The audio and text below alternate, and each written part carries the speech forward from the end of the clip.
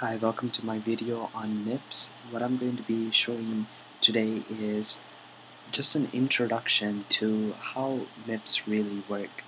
It's going to be basic commands, basic functions, and things like that. I'm not really going to program anything. Um, it's just going to be a simple introduction to what's available to us. The first thing that you want to do in a MIPS program is you want to type in some directives. The first one you need to know about is .text, and the second one you need to know about is .data. And these can these can be interchangeable, as in you can put .data first and then .text. So you can make it .data, then .text. But personally, I like to have my .text up on the top and my .data on the bottom. What goes under the .text is your program. Whatever you want to run, that's going to be under .text. Under .data is what you're going to store stuff in, such as variables, label information, words, and we'll go more into that in the later videos. Inside your .text, and we'll be focusing more on .text in general. What's going to go, the first thing you want under your .text is a label, and it's going to be called main. So when the program runs, it's going to go into .text and run. It's going to start from main and go line by line. Now, if you don't know much about programming, MIPS is a line-by-line program.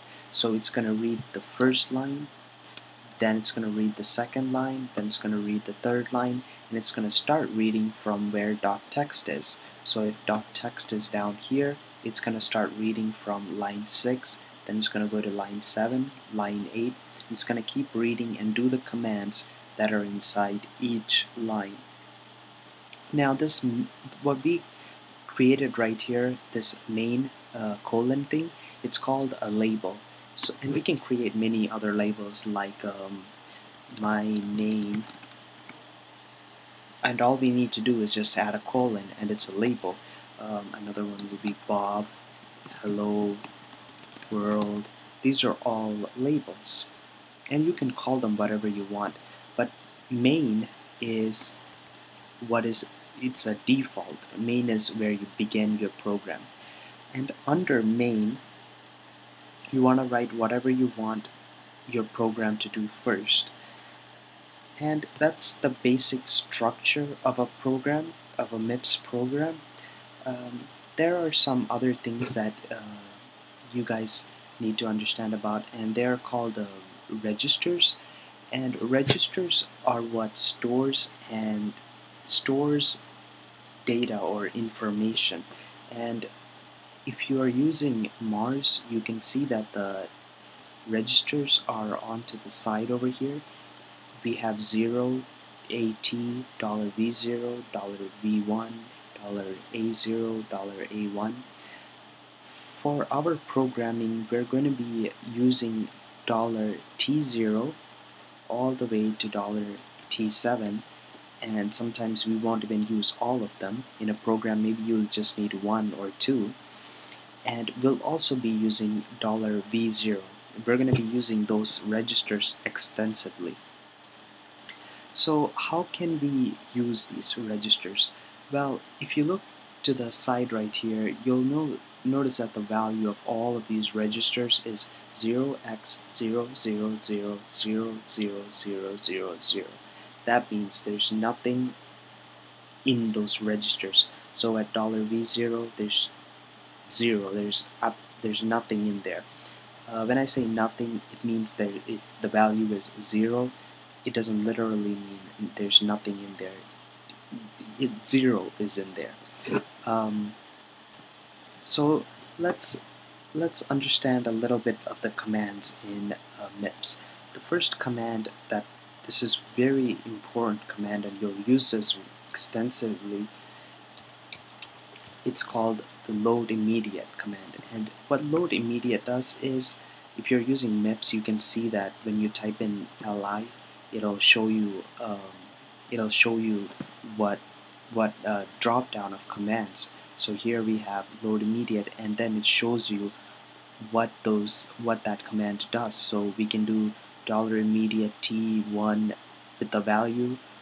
We can, with the negative value, we can do load immediate register with a positive value, and we can make these values as big as we want. So what I'm going to do is I'm going to load immediate v0 with 10. And before I load immediate v0 with 10, let me load immediate t0 with 5. So like I said, MIPS is a line-by-line program. So first our program always starts at main, and at main the first thing it's gonna do is load immediate 5 into t0. So how is this done? What's gonna happen here? So the first thing that's gonna happen is the value 5 is gonna go inside t0. It's kind of backwards. Instead of t0 going inside 5, the second value of our function is going to go into the first value of our function. So 5 is going to go into t0. And in our fourth line, you can see that 10 is going to go into v0. And that's how you load a value into a register. And the function we used here, or the command we used here, is load immediate, li. So let me show you what happens when I assemble this code. So when I assemble this code, you can see, if you're using MARS, you can see this really cool window. And I'm just going to run my code line by line. And if you notice, I clicked on the first line, and if you notice, the third line says load immediate 5 into t0. So I'm going to go look into my t0. Well, here's my t0, and if I look at the value, and bam, it has a hexadecimal value of 0x000005. Now I'm going to click next again, and it says v0, and I'm going to put 10 into v0. So I go to v0, and if you're using MIPS, there's this cool green highlighting thing that shows you what's going on in these registers. And inside register v0, A is inside our register v0. But wait, we put 10 inside v0. Why is there an A? Well, you have to remember that 10 is a decimal value, and the data stored inside these registers are hexadecimal. The value 10 in hexadecimal is equal to 8. If you remember by decimal to hexadecimal, we have 1, 2, 3, 4, 5, 6, 7, 8, 9, 10, 11, 12, and 1 is equal to 0x01, 2 is equal to 0x02, and all the way up to 9. 9 is equal to 0x09, and when we get to 10, we don't go to 0x10, we go to 0x0a, and 11 is 0x0b, and 12 is 0x0c, and this goes all the way up to E, I believe, up to 15. Before the end of this video, I'm just going to teach you guys how to use some simple MIPS function. One of the most basic functions other than load immediate is add. And what add does is it adds two registers together. So let's say we want to add the register T1 and the register T2 together. And we want to put that value in the register T0. And this is all you have to do.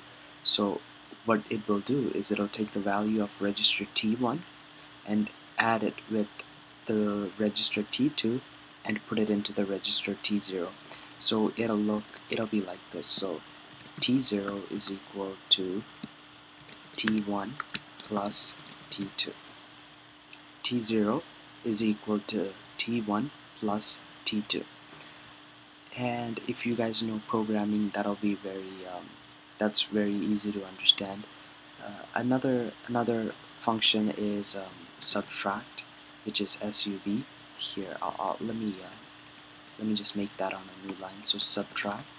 So I want to put it into T0, and I want to put T1 and T2, and that's how you subtract. Then we have multiply T0, T1, T2. So once again, what does this do?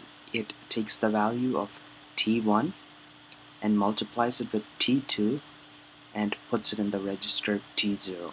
The final one is divide, which is just div, and T0, T1, sorry, I totally misspelled that, and T2.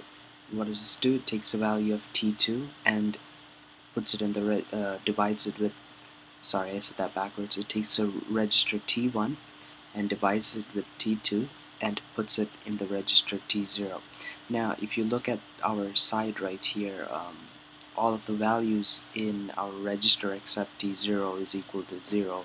So when I do add T2 and T1, well, T1 is 0 and T2 is 0, so the value of T0 is going to be 0 if I run this code, of course.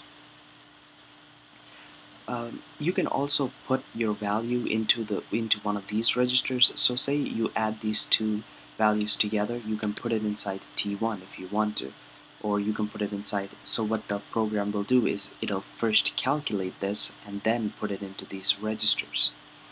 And that's pretty much a very basic intro into MIPS. This is how you use functions in MIPS.